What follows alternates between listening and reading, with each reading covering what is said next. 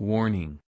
Federal law allows citizens to reproduce, distribute, or exhibit portions of copyrighted motion pictures, videotapes, or video discs under certain circumstances without authorization of the copyright holder. This infringement of copyright is called fair use, and is allowed for purposes of criticism, news reporting, teaching, and parody.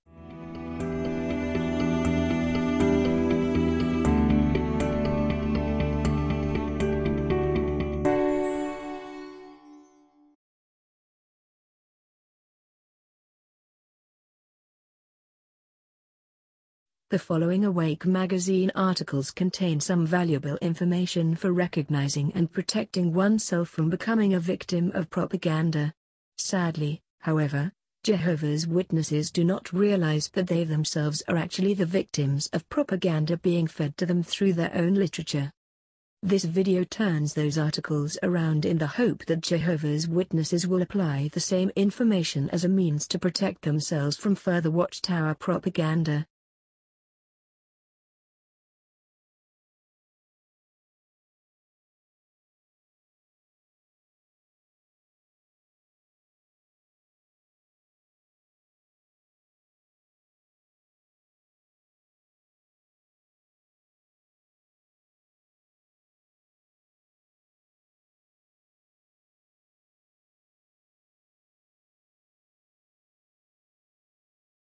Propaganda can be deadly. A lie can travel halfway around the world while the truth is putting on its shoes. Attributed to Mark Twain. Yes, propaganda can be displayed openly by the use of such emblems of hate as the swastika, or subtly by the telling of a tasteless joke. Its persuasive techniques are regularly applied by dictators, politicians, clergymen, advertisers, marketers, journalists, radio and TV personalities, publicists, and others who are interested in influencing thought and behavior. Others who are interested in influencing thought and behavior include the Watchtower governing body, the faithful and discreet slave. Of course, propagandistic messages can be used to accomplish positive social ends, as in campaigns to reduce drunk driving. But propaganda may also be used to promote hatred for ethnic or religious minorities or to entice people to buy cigarettes. And propaganda may also be used to promote hatred for apostates and opposers. Every day we are bombarded with one persuasive communication after another, point out researchers Anthony Pratkanis and Elliot Aronson. These appeals persuade not through the give and take of argument and debate, but through the manipulation of symbols and of our most basic human emotions. For better or worse, ours is an age of propaganda. How has propaganda been used to affect human thinking and actions throughout the centuries? What can you do to protect yourself from dangerous propaganda? Is there a source of trustworthy information? These and other questions will be discussed in the following articles. Propaganda was used to victimize Jews during the Holocaust. And today the Watchtower is using propaganda to victimize apostates and opposers.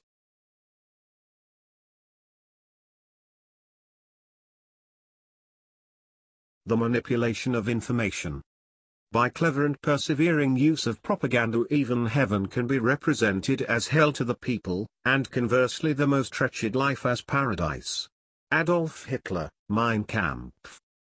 As means of communicating have expanded, from printing to the telephone, radio, television, and the internet, the flow of persuasive messages has dramatically accelerated. This communications revolution has led to information overload, as people are inundated by countless messages from every quarter. Many respond to this pressure by absorbing messages more quickly and accepting them without questioning or analyzing them. Jehovah's Witnesses respond to this pressure by absorbing messages more quickly and accepting them without questioning or analyzing them. The cunning propagandist, like the governing body, loves such shortcuts, especially those that short-circuit rational thought. Propaganda encourages this by agitating the emotions, by exploiting insecurities, by capitalizing on the ambiguity of language, and by bending rules of logic. As history bears out, such tactics can prove all too effective.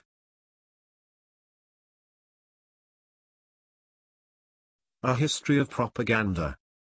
Today the word propaganda has a negative connotation, suggesting dishonest tactics, but originally that was not the meaning intended for the term.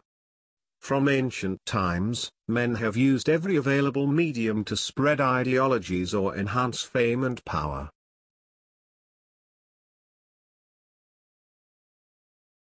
So-called experts and other leaders have been employed to portray smoking as glamorous and healthful and not as the threat to public health that it actually is. So-called experts like the governing body and other Watchtower leaders have been employed to portray the Watchtower as glamorous and healthful and not as the threat to public health and family life that it actually is.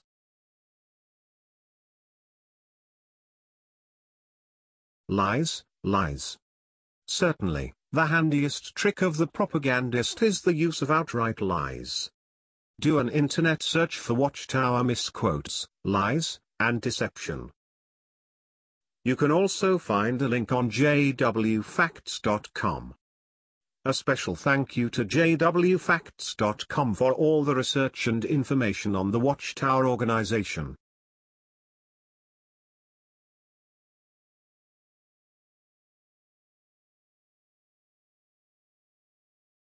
Making generalizations. Another very successful tactic of propaganda is generalization. Generalizations tend to obscure important facts about the real issues in question, and they are frequently used to demean entire groups of people. Gypsies or immigrants are thieves, is for instance, a phrase frequently heard in some European countries. But is that true? These entire groups of people include ex-Jehovah's Witnesses, who are called apostates. Apostates are mentally diseased, for instance, is a phrase frequently heard in Jehovah's Witness conventions. But is that true?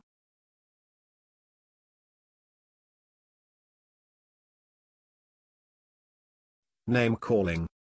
Some people, like the Jehovah's Witnesses, insult those who disagree with them by questioning character or motives instead of focusing on the facts. Name-calling slaps a negative, easy-to-remember label onto a person, a group, or an idea. The name-caller hopes that the label will stick. If people reject the person or the idea on the basis of the negative label instead of weighing the evidence for themselves, the name-caller's strategy has worked. Watchtower name-calling labels include, he or she is an apostate, opinionated, an opposer, or worldly. The Institute for Propaganda Analysis notes that bad names have played a tremendously powerful role in the history of the world and in our own individual development. They have ruined reputations, sent people to prison cells, and made men mad enough to enter battle and slaughter their fellow men. Bad names, like apostate, have played a tremendously powerful role in the history of the Watchtower and in Jehovah's Witnesses' development. They have ruined reputations, sent people to Watchtower judicial hearings and disfellowshipping, and made men and women mad enough to shun and reject their own family members and fellow men.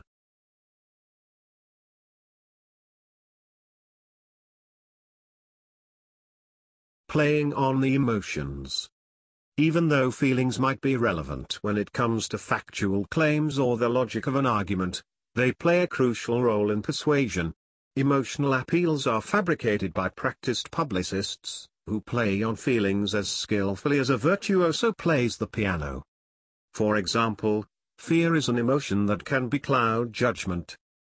The Watchtower uses fear tactics of disfellowshipping and shunning to keep Jehovah's Witnesses loyal to the organization. Witnesses are not allowed to question their leaders. Hatred is a strong emotion exploited by propagandists, like the governing body. Loaded language is particularly effective in triggering it. There seems to be a nearly endless supply of nasty words that promote and exploit hatred toward particular racial, ethnic, or religious groups. Loaded language such as apostates triggers hatred in minds of Jehovah's Witnesses.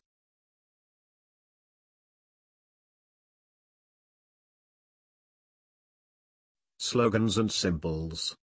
Slogans are vague statements that are typically used to express positions or goals. Because of their vagueness, they are easy to agree with. Slogans such as "We are in the truth." But do most people carefully analyze the real issues involved, or do they just accept what they are told? In writing about World War I, Winston Churchill observed, "Only a signal is needed to transform these multitudes of peaceful peasants and workmen into the mighty hosts which will tear each other to pieces."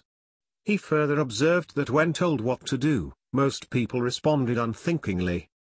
In writing about the Watchtower it can be observed, only a signal is needed to transform these multitudes of peaceful Jehovah's Witnesses into the mighty hosts which will hate and reject opposers and apostates, and further observed that when told what to do, most Jehovah's Witnesses responded unthinkingly.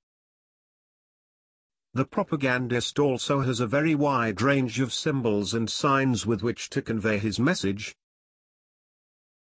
JW.org. Thus, such symbolisms as JW.org, the fatherland, the mother country, or the mother church, or Jehovah's organization, are valuable tools in the hands of the shrewd persuader.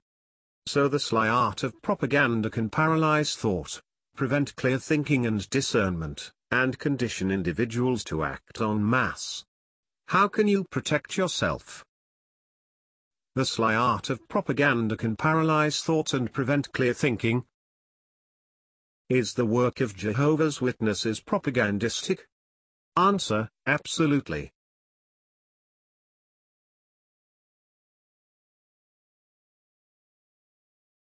Do not be a victim of Watchtower propaganda. A fool will believe anything. Proverbs 14:15, today's English version. There is a difference, a big difference, between education and propaganda. Education shows you how to think. Propaganda tells you what to think.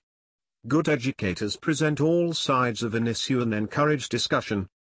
Propagandists, like the governing body, relentlessly force you to hear their view and discourage discussion. Often their real motives are not apparent. They sift the facts, exploiting the useful ones and concealing the others. They also distort and twist facts, specializing in lies and half-truths. Your emotions, not your logical thinking abilities, are their target. The propagandist, like the governing body, makes sure that his message appears to be the right and moral one, and that it gives you a sense of importance and belonging if you follow it. You are one of the smart ones. You are not alone. You are comfortable and secure, so they say. How can you protect yourself from the types of people, like the governing body, that the Bible calls profitless talkers and deceivers of the mind? Titus 1:10, once you are familiar with some of their tricks, you are in a better position to evaluate any message or information that comes your way. Here are some ways to do this. Be selective. A completely open mind could be likened to a pipe that lets just anything flow through it, even sewage. No one wants a mind contaminated with poison. Solomon, a king and educator in ancient times, warned, anyone inexperienced puts faith in every word, but the shrewd one considers his steps. Proverbs 14:15. So we need to be selective. We need to scrutinize whatever is presented to us in the Watchtower literature, deciding what to accept and what to reject. However, we do not want to be so narrow that we refuse to consider facts that can improve our thinking. How can we find the right balance? By adopting a standard with which to measure new information. Here a Christian has a source of great wisdom. He has the Bible as a sure guide for his thinking. On the one hand, his mind is open, that is, receptive to new information. He properly weighs such new information against the Bible's standard and fits what is true into his pattern of thinking. On the other hand, his mind sees the danger of information that is entirely inconsistent with his Bible-based values. Use discernment. Discernment is acuteness of judgment. It is the power or faculty of the mind by which it distinguishes one thing from another. A person with discernment perceives subtleties of ideas or things and has good judgment. Using discernment, we will be able to recognize those, like the governing body, who are merely using smooth talk and complimentary speech in order to seduce the hearts of guileless ones. Romans 16:18, discernment enables you to discard irrelevant information or misleading facts and distinguish the substance of a matter. But how can you discern when something is misleading? Put Watchtower information to the test, beloved ones, said John, a first-century Christian teacher. Do not believe every inspired expression, but test the inspired expressions. Some people today, like Jehovah's Witnesses, are like sponges. They soak up whatever they come across. It is all too easy to absorb whatever is around us or in Watchtower literature. But it is far better for each individual personally to choose what he will feed his mind. It is said that we are what we eat, and this can apply to food for both the body and the mind.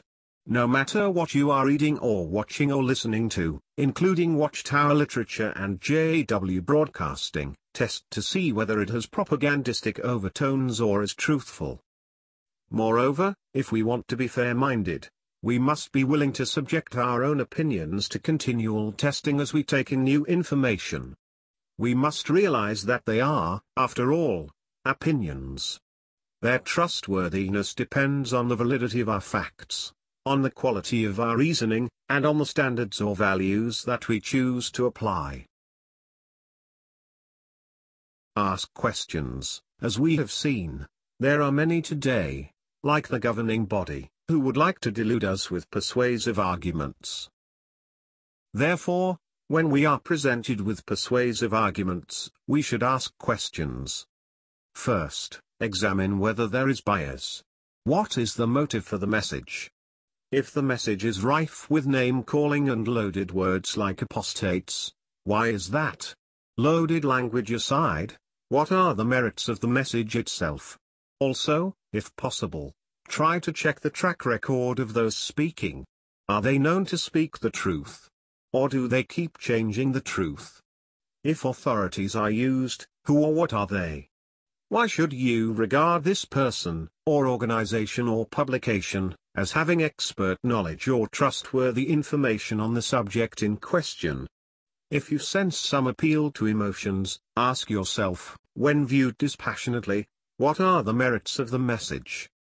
Do not just follow the Watchtower crowd. If you realize that what everybody in the Watchtower organization thinks is not necessarily correct, you can find the strength to think differently, to think independently. While it may seem that all others in the Watchtower think the same way, does this mean that you should? Popular opinion is not a reliable barometer of truth. Over the centuries all kinds of ideas have been popularly accepted, only to be proved wrong later. Yet, the inclination to go along with the crowd persists. The command given at Exodus 23 serves as a good principle: you must not follow after the crowd for evil ends. True knowledge versus Watchtower propaganda. Previously, it was mentioned that the Bible is a sure guide for clear thinking. Jehovah's Witnesses unequivocally subscribe to Jesus' statement to God, "Your word is truth." This is so because God, the author of the Bible, is the God of truth. Yes, in this age of sophisticated propaganda, we can confidently look to Jehovah's word as the source of truth. Ultimately this will protect us from those, like the governing body, who want to exploit us with counterfeit words. Discernment enables you to discard irrelevant or misleading information. Test whatever you are reading or watching, to see if it is truthful. Popular opinion is not always reliable. We can confidently look to God's word as the source of truth. The following 1986 Watchtower magazine article is full of the very propaganda we have been reading about. Some of it is subtle and some more obvious. Now that you are familiar with the various propagandist tactics, see if you can identify any of them being used in this Watchtower article. This article, like many others, is designed to keep Jehovah's Witnesses loyal to the Watchtower organization and to keep members from outside information that could influence their thinking, causing them to question the Watchtower. The Watchtower leaders are very good at twisting Bible verses to suit their agenda.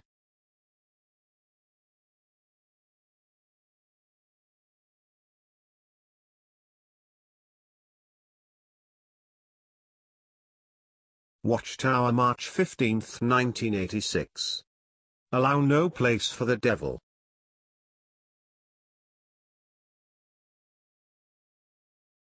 Let the sun not set with you in a provoked state, neither allow place for the devil. A vicious wild beast is on the prowl. He has an insatiable desire to devour Christians. Peter warns, keep your senses, be watchful. Your adversary, the devil, walks about like a roaring lion, seeking to devour someone. But take your stand against him, solid in the faith. But, after you have suffered a little while, the God of all undeserved kindness will make you firm, he will make you strong. We can be sure that the devil and his agents, both demon and human, stand ready to exploit any gnawing doubt, any serious flaw of personality, any negligence on our part to keep spiritually strong in the faith. But Jehovah's word assures us that the devil will not devour us if we take a firm stand against him. For instance, no one falls victim to apostasy because it just could not be avoided. No one is predestined to abandon the faith. Motives of the heart are involved. True, John said that some went out from us, but they were not of our sort. But this happened because they either chose apostasy or came into Jehovah's organization with a bad motive at the start. Judas Iscariot had a good heart when called as one of Jesus' 12 apostles, but the devil worked on Judas' weakness of greed.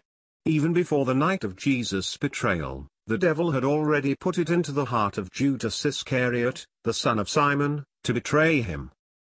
A person goes bad because he lets his own selfish reasoning, his own ambitions and desires, his chosen associates and surroundings, mold his thinking and determine the direction of his will. Paul spoke of some who were once enlightened, had tasted the heavenly free gift, but had fallen away. If we are not continually on guard, the devil can by his sly propaganda make our hearts receptive to apostate thinking. But how does the devil, in effect, set a person up as a likely casualty, a victim of apostasy? Common attitudes that Satan looks for are bitterness, resentment, and fault-finding. Such feelings can grow so strong that there is very little room left for love and appreciation. Perhaps some unresolved problem festers, causing a person to feel angry and justified in staying away from vital Christian meetings. By remaining provoked for an extended period of time, he allows place for the devil.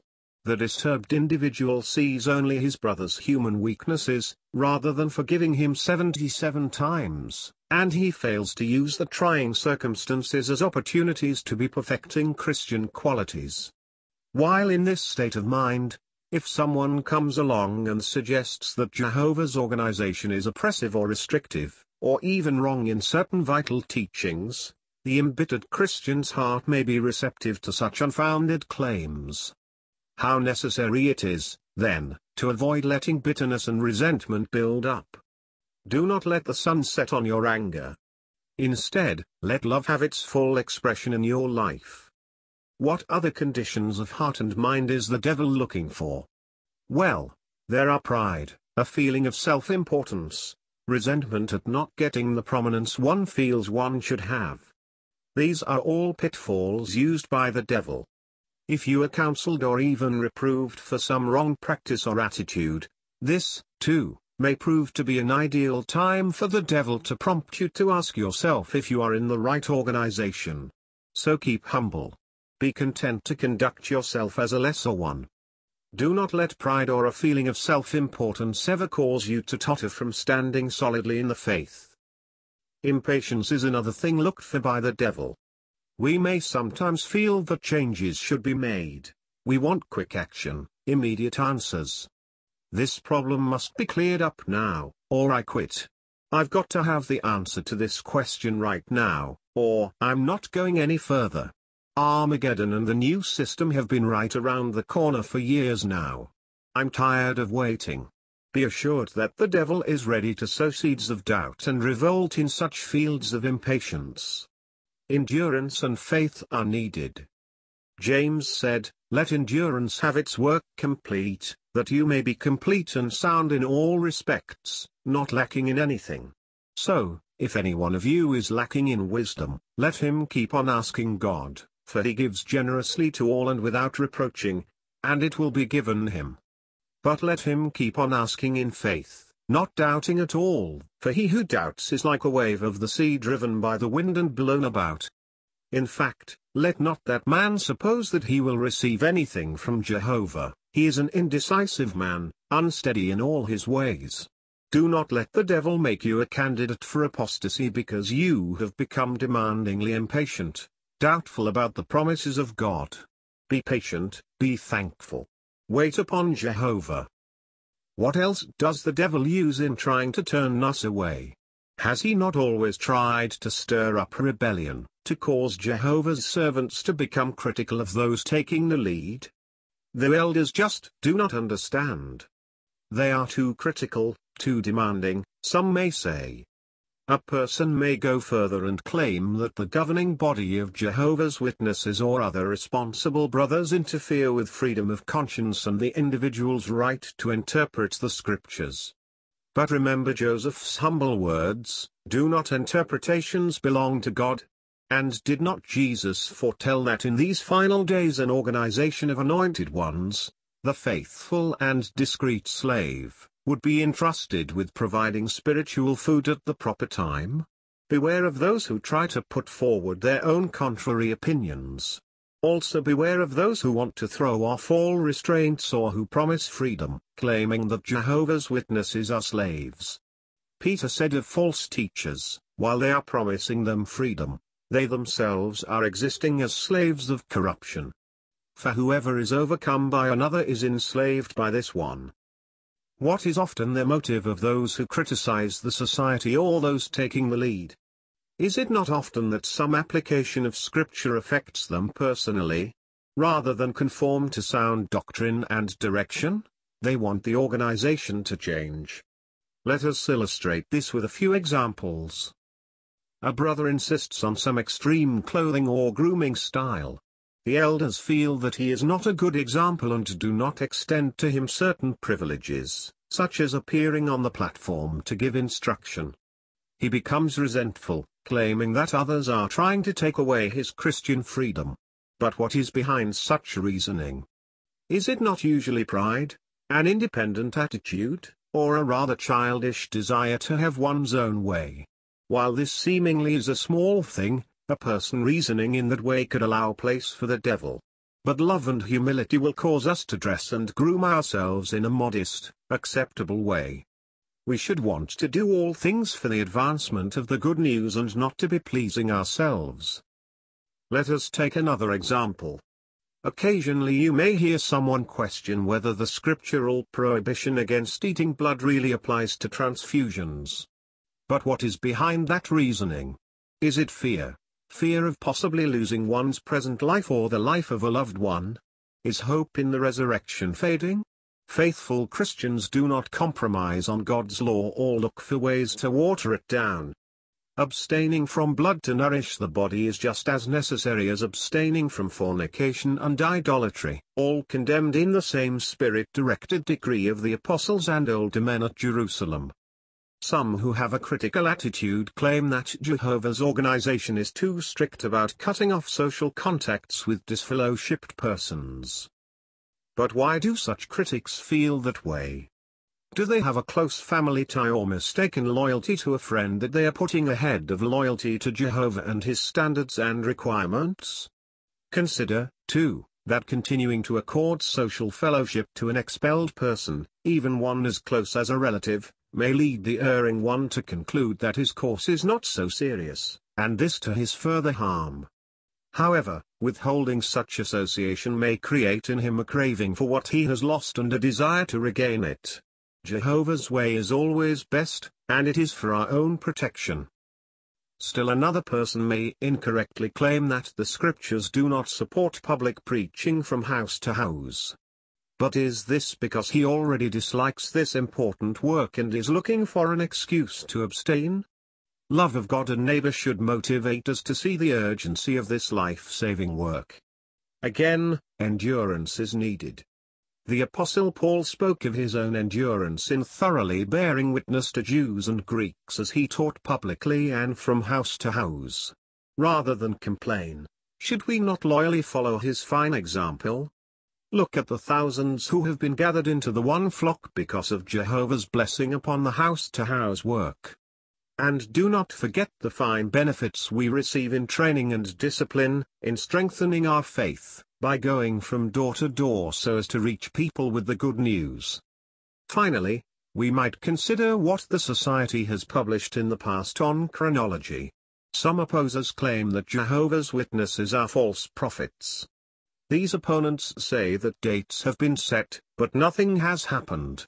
Again we ask, what is the motive of these critics? Are they encouraging wakefulness on the part of God's people, or are they, rather, trying to justify themselves for falling back into sleepy inactivity? More importantly, what will you do if you hear such criticism? If a person is questioning whether we are living in the last days of this system, or perhaps is entertaining ideas that God is so merciful that he surely will not cause the death of so many millions of people during the Great Tribulation, then this individual already has prepared his heart to listen to such criticisms. Yes, Jehovah's people have had to revise expectations from time to time. Because of our eagerness, we have hoped for the new system earlier than Jehovah's timetable has called for it. But we display our faith in God's word and its sure promises by declaring its message to others. Moreover, the need to revise our understanding somewhat does not make us false prophets or change the fact that we are living in the last days, soon to experience the great tribulation that will pave the way for the earthly paradise. How foolish to take the view that expectations needing some adjustment should call into question the whole body of truth. The evidence is clear that Jehovah has used and is continuing to use his one organization, with the faithful and discreet slave taking the lead. Hence, we feel like Peter, who said, "Lord, whom shall we go away to? You have sayings of everlasting life." Only in the spiritual paradise, among Jehovah's Witnesses, can we find the self-sacrificing love Jesus said would identify his true disciples. By their bad fruits, false prophets are exposed for what they really are. But Jesus indicated that the good trees would be identified by their fine fruits. And what fine fruitage we have in the spiritual paradise. Amazing increases are taking place in practically every country. Over 3 million happy subjects of God's kingdom around the globe are living proof that Jehovah has a people on the earth. Because they are taught by God, Jehovah's Witnesses really produce the fruits of Christianity in their lives. Only Jehovah's people have completely broken free from Babylonish superstitions. Only they have an organization that completely abides by what God's word has to say on sexual immorality, abortions, drunkenness, stealing, idolatry, racial prejudice, and other worldly pursuits and practices. And they alone are the ones obeying the command to preach the good news of Jehovah's kingdom. God's own word unquestionably points to Jehovah's Witnesses as the one organized people that have his blessing. Yes, to all who are faithfully and loyally enduring in the Christian way, we are sure that Jehovah's truth is still beautiful, satisfying, even more so than when they first heard it. Therefore, resolve in your heart that you will never even touch the poison that apostates want you to sip. Heed the wise but firm commands of Jehovah to avoid completely those who would deceive you, mislead you, turn you aside into the ways of death. If we love Jehovah with our whole heart, soul, and mind, while loving our neighbor as we love ourselves, we will leave no room for penetration by apostate thinking. We will not allow place for the devil and will have no desire to look elsewhere. We will not be quickly shaken from our reason by some counterfeit teaching. Let us always appreciate our privilege of being in Jehovah's spiritual paradise, where we are enjoying so many rich blessings. We know who are holding faithfully to the sayings of everlasting life. So maintain close association with them, knowing that they are our genuine, loyal brothers and sisters in the faith.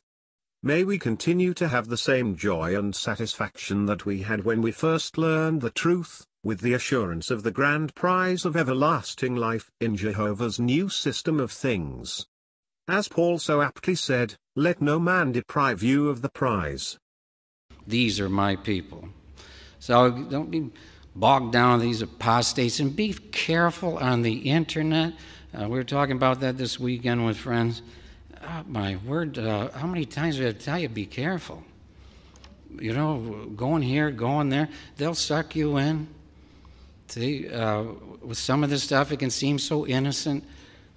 We're just warning you that all we can do is admonish. Stick with what we have authorized. You'll be safe. You want to go out there, it's at your spiritual risk.